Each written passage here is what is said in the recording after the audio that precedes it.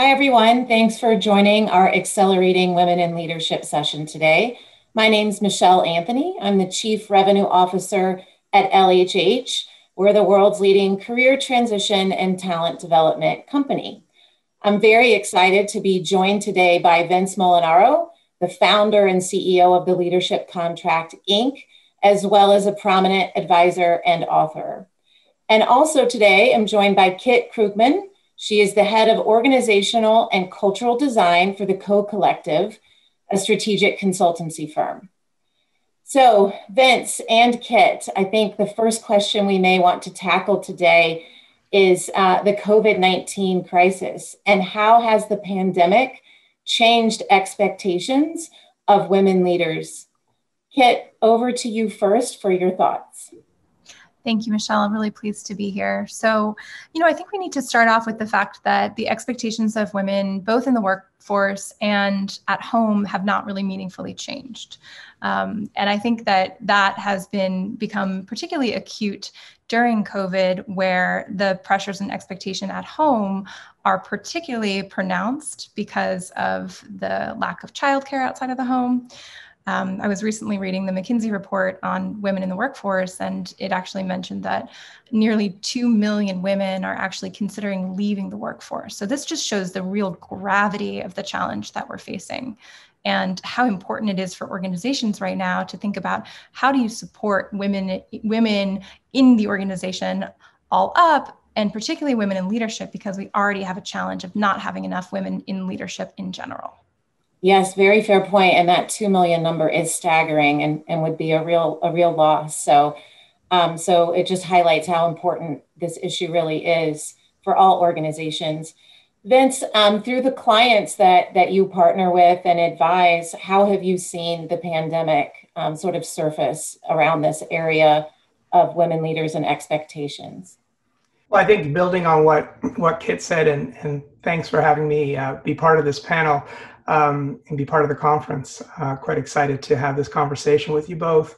But what I'm finding is pretty much what Kit has experienced is, like any kind of crisis, it amplifies areas that are weak, and organizations that have not paid attention to diversity, inclusion, and equity.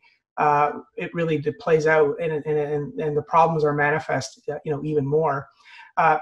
What I have seen is companies really send messages to their managers and to their leaders to really dial up empathy at this point in time, to be really respectful of their teams, their people, and their women, because of exactly the conditions that they're facing in terms of the increased demands. And so that empathy helps, and I think that empathy is going to be critical as we come out of this, because I think that's a foundational element of being open, being inclusive, is having that sense of empathy and that sense of respect and dignity for others. So I'm seeing that certainly play out, and then day to day, I'm really seeing managers take a really concerted effort on how they are managing their teams, and really paying more attention to the personal lives of their employees in ways that they probably haven't done so pre-pandemic, and that I think is a good sign. Long way to go for sure, but certainly with the clients I'm working with, I'm seeing those things as positive evolutions. Super, and I know, Vince, you had indicated in a previous conversation that we had that it was important for I think women to feel heard, that you had seen that surface, in organizations. So any tips or tactics you've seen companies successfully employ to hear that collective voice, or to be more empathetic? Well, a tangible recent experience with a client that they had among the senior leadership team that we worked with, they had a 60-40 split, 60% men, 40% women. So on the surface, pretty good gender balance, right? So senior leaders. And yet, what we found in the program is we also found that the 40% of the women were extremely strong leaders, and we're really impressed with how they showed up. So strength there, and the company was investing in their development. But when we were facilitating a session with the leaders, what became clear was that one of the day-to-day issues that the male leaders were not even aware of is how they inadvertently kind of silenced the women. You know, that it was a creative organization, so a lot of creative type of individuals, passionate about their work, and the men would dominate in meetings and in conversations. And some women, while they were quite strong and confident, found that they didn't have the airspace to interject. And when this finally became a dynamic that we opened up, it was one of the most amazing conversations I've seen, because for the men, they realized how much this was a blind spot for them. They realized that some of this, for most of them, wasn't done with intent. And for the women, some of them had to realize how they just needed to kind of step up a little more to make sure their voice was heard. And so we kind of got to a place of helping them work through how they can kind of catch themselves in future meetings to avoid that dynamic. So what I'm really appreciating, you know, about diversity, inclusion, and equity is, like, we don't need any more research on this topic. There's enough data out there that tells us it's a problem, right? World Economic Forum says it's going to take us 170 years to get to gender parity if we keep doing what we're doing. So that's not good enough. And so we've got to pay attention to, what are we doing every single day? What am I doing as a leader in my own company, my own business? And what are we doing with our teams? And I think that's coupled with what organizations are doing more strategically and from a policy standpoint is what we need to do. And so as a leadership advisor, I'm more interested in how do we, really help leaders acquire the mindsets and the skills to excel at this area. And so that one client experience was really eye-opening. Yeah, thank you for sharing that story. That's amazing. And thinking about leadership skills, I think perhaps maybe the next question might be, we've seen in the media a lot lately, a lot of research around how successful some female leaders have been in leading their countries or companies through the COVID-19 crisis. Kit, I'd love to get your perspective on perhaps why is that? Yeah, Michelle, I'd be happy to address that. I wanted to just say one thing just about what Vince just shared that was evoked for me. I work with a lot of women in the innovation sector, and I work with a lot of companies that are trying to build innovation capacity or capabilities as well. And one of the things that I've run into in a lot of the work and in a lot of the conversations I've had with individual women is the social expectation for women to make others comfortable. And one of the biggest challenges and frustrating things about that is that when you're doing innovation work, as we all know, the key is to take risks, to do things that are a little bit outside of the comfort zone.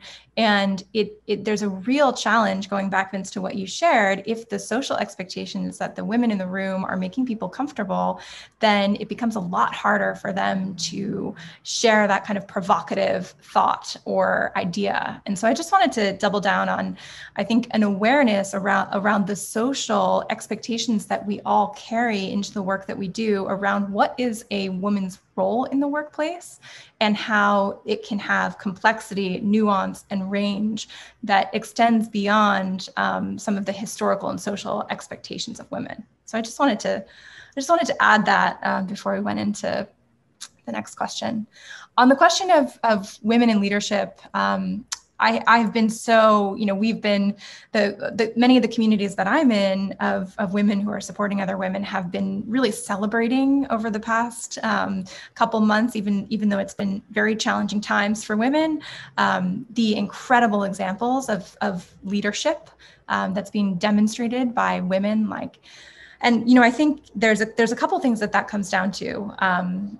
It's controversial also to say that it's female leadership that is unique. I think it's just great leadership, right? That's where we start. It's great leadership. And the fact that women in particular are demonstrating those great leadership skills is personally not a surprise to me, but also yet another symbol, hopefully, to young women of the possibility of them holding those power positions and seeing what authority looks like when women take it up.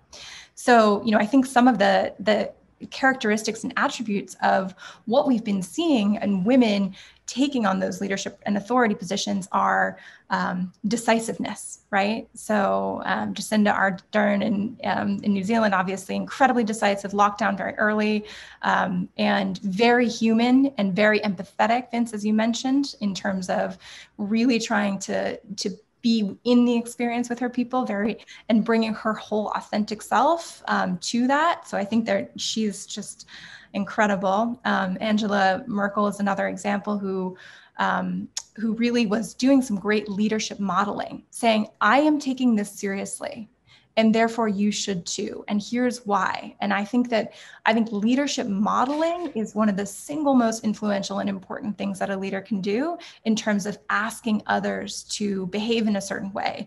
And, we haven't been able to see that in our country as well. Yeah, and if I can, Michelle, I'd like to build on the points, because Kit, you're so right. I mean, I was in New Zealand on a business trip 2 weeks after the tragic massacre at Christchurch, and being there and seeing how Jacinda Ardern's leadership just resonated with folks in New Zealand, but more importantly, how that story resonated around the world and how she was held up as a model. And you're absolutely right. It's not about female leadership or male leadership. As a leadership advisor, I want great leadership from everybody. We need great leadership from everybody, male or female or whomever.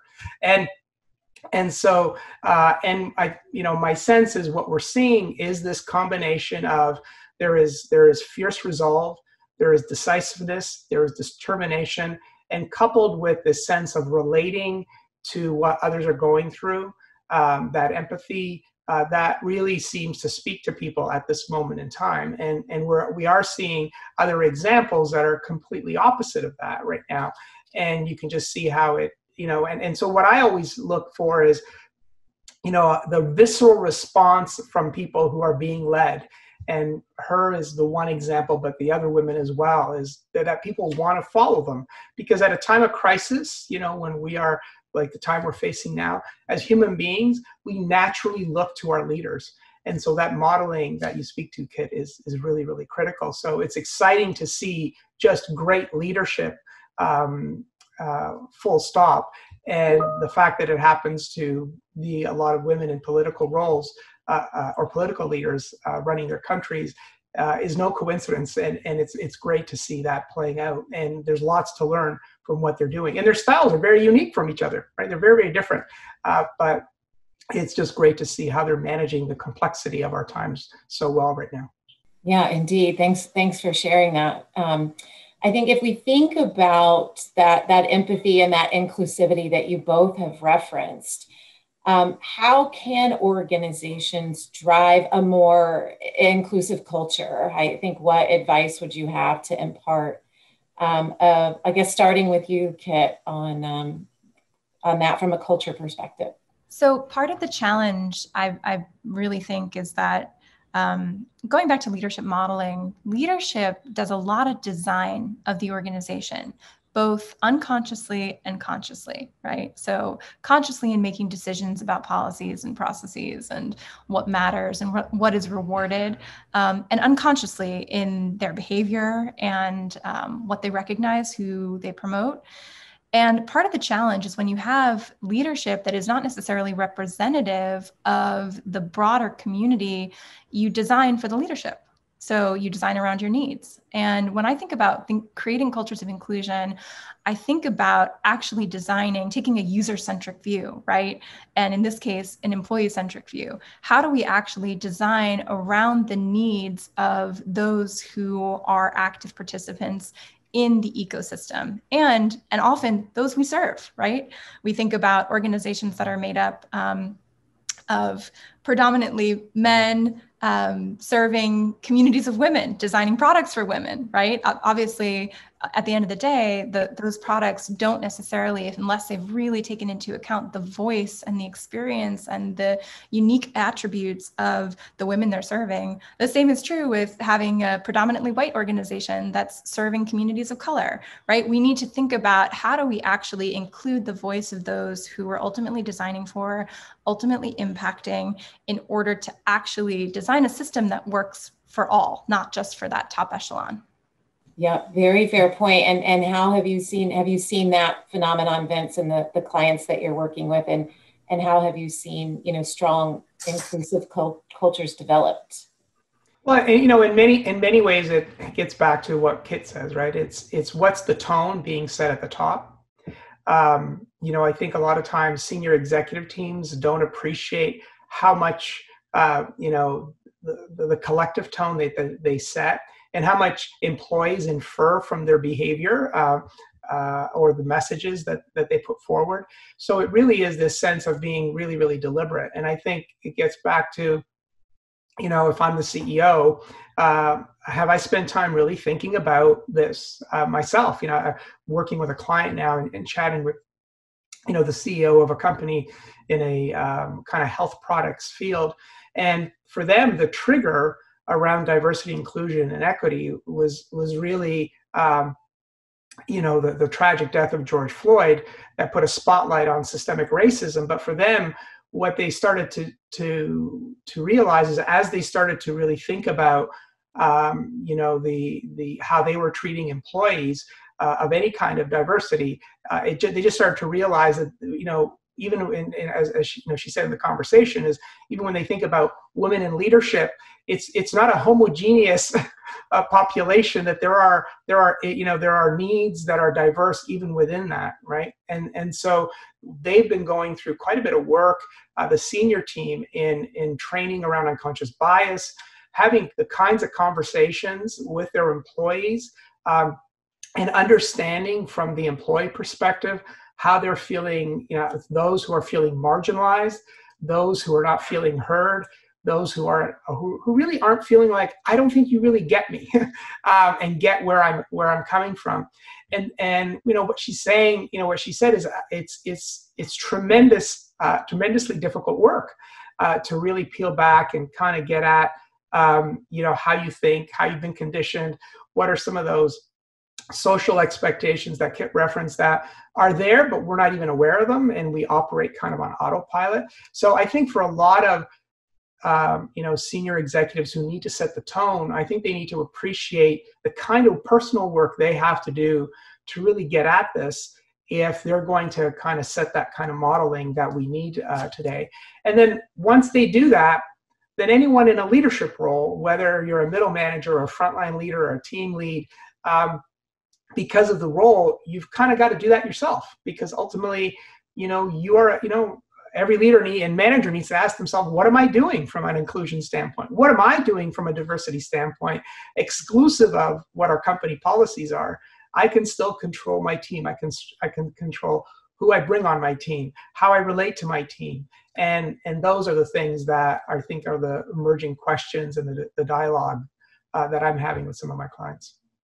Yeah, no, that's great. That awareness. It reminds me of a training. I actually just went through inclusivity training. So it was great to see the company invest in that. And there was a professor from Michigan State University that led it. And it was all about how our brains are wired, the science of the brain, and how we are hardwired, unbeknownst to us, to have these unconscious biases.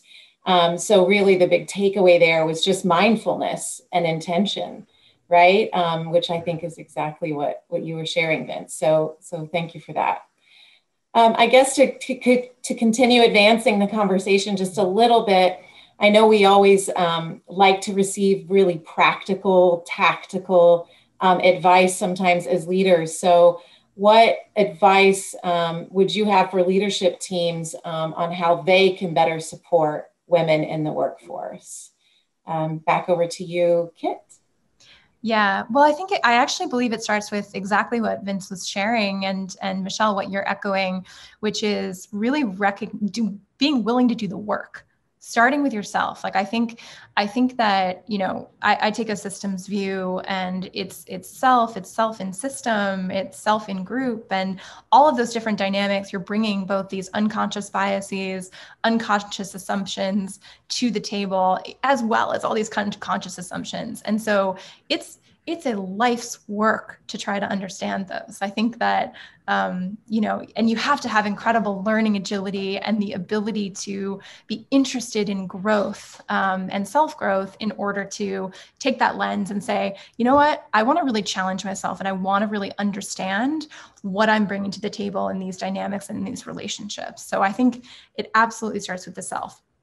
That said, I think it is also really important to look at the system you've designed. And that goes from everything to the little policies. Policies, I think policies end up feeling like something that is administrata, but at the end of the day, they end up being incredibly powerful in the lived experience of your community. And so looking for inequity in policies, I think, I use the example of parental leave, which is, there's been a lot of work done over the past years on creating more equitable parental leave. But as long as we have a system where primary caregiver leave, which is predominantly women, not always, of course, is much longer than secondary caregiver leave, which is unique to the US as well, right? Like that's not standard across the world. Then you end up having a situation where women are at a disadvantage when they're building a family with a partner. So I think things like that, where you look at the system, and by the way, there are companies that have equal parental leave, for instance, that socially or culturally don't encourage that the secondary caregiver takes that leave, or that secondary caregiver will be judged or chastised. So I think things like that, you really have to look at your system and say, am I really supporting women throughout the experience of being in the workforce? Am I providing the support, sponsorship, community, education, all of the systemic pieces of supporting anyone in the workforce, and making sure that that is really equitable and even. Yeah, very fair. And Vince, other thoughts to add on how to help leadership teams better support women in the workforce? Well, I'll just sort of counterbalance because Kit's response provided a great systems view, and I think in many ways I'm going to personalize it, because as a leadership advisor, that's what I ultimately do. And when I talk about accountability, at the end of the day, it's what am I doing? What am I doing every single day? For example, if you look at your own team, what's the gender balance on that team?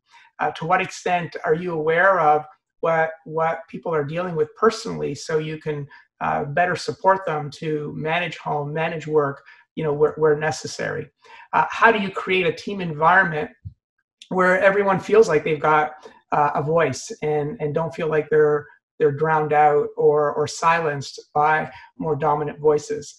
To what extent, as a leader, do you showcase your talent to others in the organization? So the key accomplishments, that women have had on your team, do others, the more senior leaders, are they aware of that?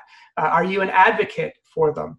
Are you looking for ways to support their development by aligning them with mentors within the company who can guide and support them? Right there's probably 10 things that I talked about that probably every manager could do. And if every manager even did 3 of those things, we would be really advancing the role of women in leadership in our organizations in a dramatic way. But I think Kit, the other astute point was, we have to understand that it is work we have to do on ourselves, and certainly for men, because I do believe men are a critical part of the solution here. They have to be, otherwise we just won't get there as quickly as we need to. And I look at, I've got 3 kids. My 2 oldest are boys. My daughter, who is 17, and when she was in grade 8, she had to do this speech competition that they had in school, and she took the topic of the role of women at work. And I was just really curious to see how she was going to approach the topic. And one day she comes to me just frustrated and upset and confused, kind of going, Dad, women don't get paid as much as men for the same job. I go, yeah, I know that. And she kept looking at all of these things. And what struck me was, I said, well, did you ever think that would happen? She go, no, why would I?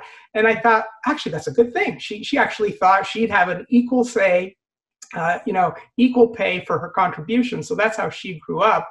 And that, to me, is also an important driver of change, is how the next generation coming in is coming in with different expectations.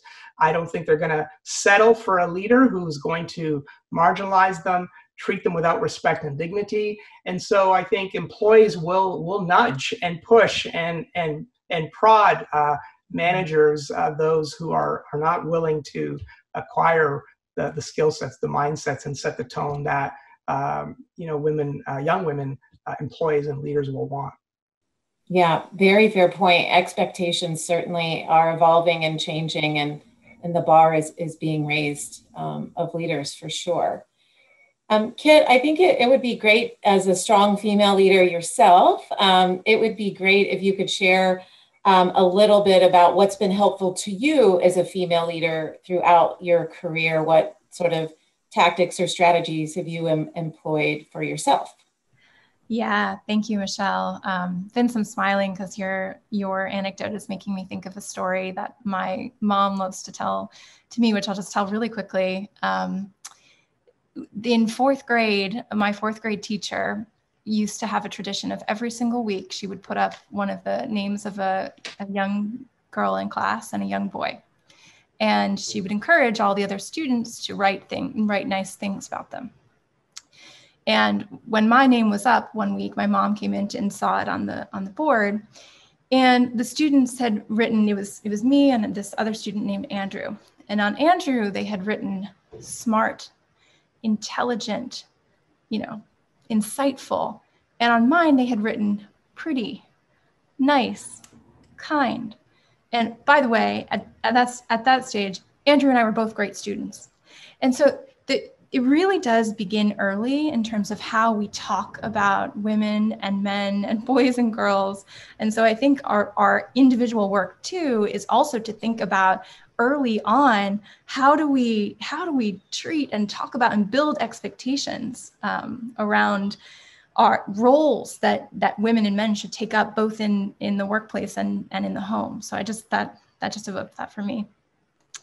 In terms of what has been really helpful for me, a couple of things. One, I've had the privilege of seeing from a young age extraordinary leadership in women. I have some leaders in my family. My aunt is an incredible, powerful leader who I admired from a young age. And so seeing leadership modeled, authority and power taken up by women in my life has set the standard for me to say, that I know that I can take that up. And that has been really inspiring to me. And that's continued in the form of seeing managers and leaders who are just incredible leaders and modeling that for me. And then the second piece is, community. I think that the communities that I've been a part of, whether that's other women who are interested in growth and learning from each other, or with men who are interested in supporting women.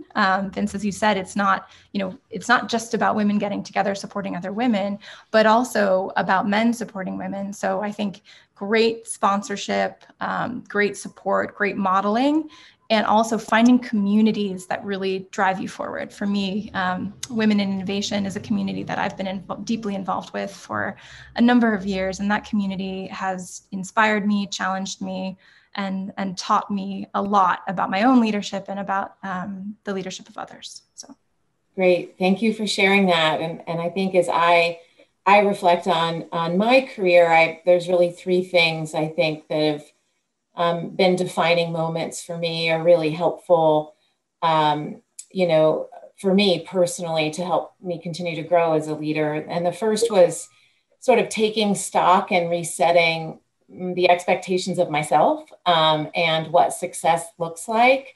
And that was most important after I had our second child. So my girls are 17 and 14 now. So that was well over a decade ago. But really that struggle, I think so many of us face with work-life balance. And then you sort of learn that there is no such thing as balance. You hope that on the whole, you get it right by focusing your energy where it matters most in a given day or a given week. And so I had to really shift my thinking from time management to energy management, and making sure I was saving my energy, my positive energy, for the moments that mattered most in a given day or a given week, and planning for that. So that was a big aha for me. The second one is not, it's not a sign of weakness to ask for help. There genuinely people really want for you what you want for yourself, and your ability to articulate that and ask for help. A lot of people will really come on board and really help. I'm fortunate in that, we're in the business of coaching, and we have an amazing set of coaches.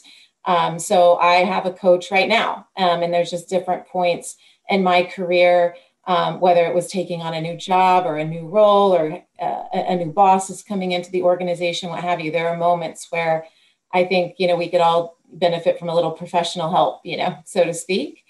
And then the third one is something you both touched on early on in our conversation, which is create safe spaces and give people grace to bring their authentic selves, to work. And that has been more important now in a COVID world than ever before. And so really making concerted efforts to do that. And a lot of bonding and humor actually comes from that.